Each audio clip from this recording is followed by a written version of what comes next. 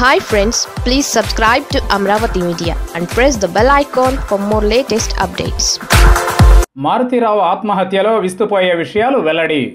అమృత వర్షిణి తండ్రి మారుతిరావు ఆత్మహత్య సంఘటనలో విస్తుపోయే విషయాలు బయటకు వస్తున్నాయి.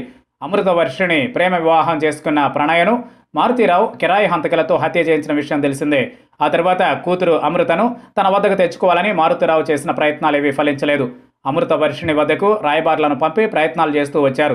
అయితే తాను తన అత్తగారింట్లోనే ఉంటానని, తండ్రి వద్దకు రానని ఆమె మొండికేస్తూ వచ్చింది. పైగా రాయబారులను పంపుతుండటంతో తనను వేధిస్తున్నారంటూ మారుతిరావుపై పోలీసులకు ఫిర్యాదు కూడా చేసింది. ఈ కేసు కూడా మారుతిరావుపై నమోదైంది.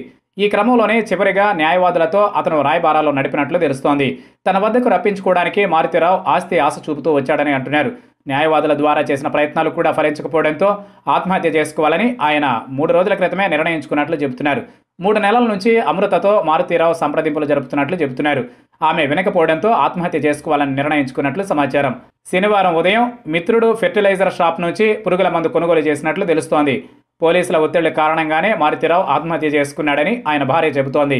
అయితే ప్రణయ్ హత్య కేసు ట్రయల్స్ ప్రారంభం కావడంతో కేసు నుంచి బయటపడేందుకే మారుతిరావు అమృతతో రాజీ కుదుర్చుకునేందుకు ప్రయత్నించాడని అంటారు.